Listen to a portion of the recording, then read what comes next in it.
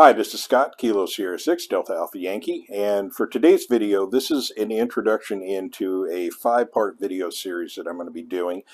These video episodes are going to drop back to back to back and should occur daily for the next 5 days. I may actually double up on some of them, but the purpose of this video series is actually not so much for this particular audience, although it may be, or actually will be very useful to this particular audience, both in helping other people and maybe being able to present some information to some people that might be in your orbit. But what it is, it's a very tight, concise video series. It's directed specifically at people with either zero or very limited experience and knowledge of radio. Now, why am I doing this?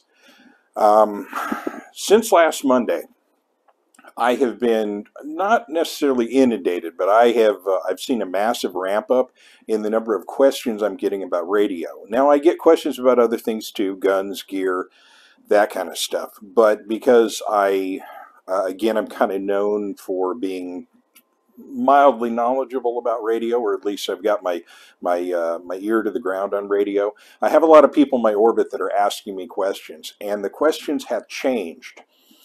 Which has kind of gotten my attention. In the past few little things that we've had, specifically the C19 thing, I had people asking me about radio, and I've discussed that. I've discussed setting up the GMRS network for my family and friends, that kind of thing, for just communicating in the event of a natural disaster or some kind of power down situation or what have you. But we're now into a different thing because it's on. Now, what it is going to be largely dependent on who you are and where you're at. I'm not going to recap what's going on with what's now collectively called the current developing situation. If I were to do that, this video would be about 4 hours long, and it wouldn't serve any purpose. If you have no idea what I'm talking about in terms of it's on, I envy your bliss that you're not aware, but it is definitely on. So a lot of people are starting to network, they're starting to organize, they're starting to get groups together, just for the sole purpose of, if anything, having a few sane individuals around them that they can rely on should things get weird, and they are going to get very weird. So what does this have to do with radio?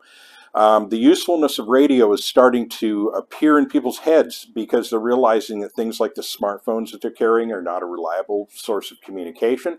They're starting to understand that having some kind of decentralized communications method is going to become very, very useful here in the very near future. So I'm not going to really get into all of the reasons why, because this video series is going to explain that. But this is just the impetus for me to put this together, because as people are now starting to realize, hey, I need this, I need that, and maybe during all of the things that have developed over the past couple of years, many of them have gone out and they bought storage food, they bought guns, they bought ammunition, they bought med kits, some have bought some solar power, things like this, but now they're starting to see the communications as a whole in their planning, and it's something they need to fill, and they need to fill it very quickly.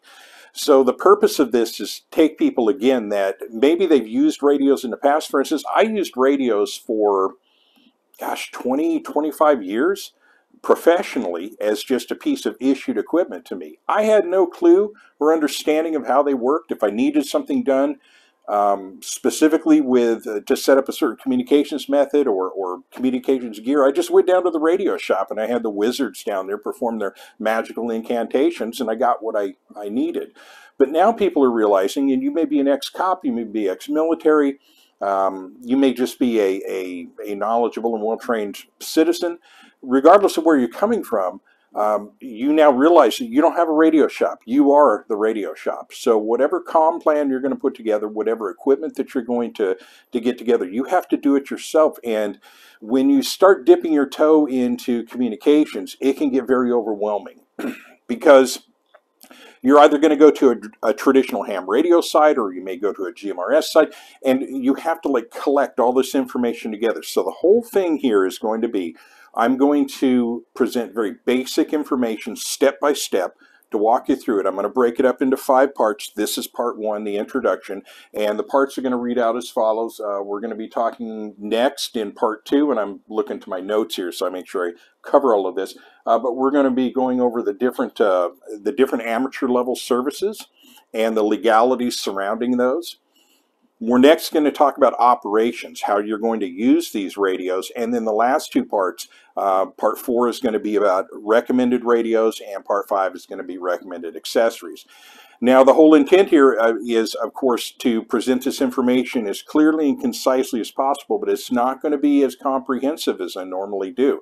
I am going to give tips, hints, and suggestions and resources. I'm going to point you to videos that I already have if you want more information, but in the end, the idea is to get somebody to have a decent understanding of the different amateur services available, the different legalities and licensing requirements for those services, whether or not to bother with any of that at all, appropriate radios to select for the service that you're going to select, and useful accessories to go with those radios, and then of course how to use those in the field in the most general sense. But again, I'm also going to include pointers and links to videos that already exist, that I've already done. For instance, if I'm talking about recommending, for instance, an FT65 radio, I'm going to talk about it only in the most basic sense, and then I'm going to recommend, if you're interested in this, to go look at the video that I've already done on the FT65, and then you can get more information. So the whole idea here is just to get someone up to speed very quickly with a basic understanding of amateur radio operations.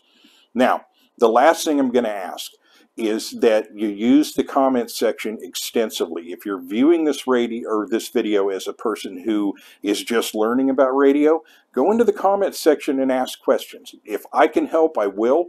I don't get into the comment sections as often as I would like because I'm a busy guy, but when I get a chance, I do respond in the comment section. And if you're a regular viewer of this channel and you see someone that's asking you a question, please help them out. The rest of the stuff about the situation and litigating that, talk about it if you want, but I think we all kind of understand what's going on. I think more importantly, we need to, this is part of the overall equation. We're not trying to solve the whole problems that the world is being faced with right now. I'm just providing you information on a tool that may be useful going forward towards helping you assure the safety of yourself and your family and your community. So with that, I'm going to bring it to an end. And again, the next video is going to be part 2, and it's going to follow immediately after this. And when I say immediately, it's going to follow when I get the video done, when I get the video uploaded. I'm going to be doing that video right after this one and uploading it as quickly as possible, but that's going to be on the amateur level services and the legalities surrounding those. So with that, I'll bring it to an end. Thank you for listening and or watching. This is Scott, Kilo Sierra 6, Delta Alpha Yankee from Southwest Visalia, California. Have a great day.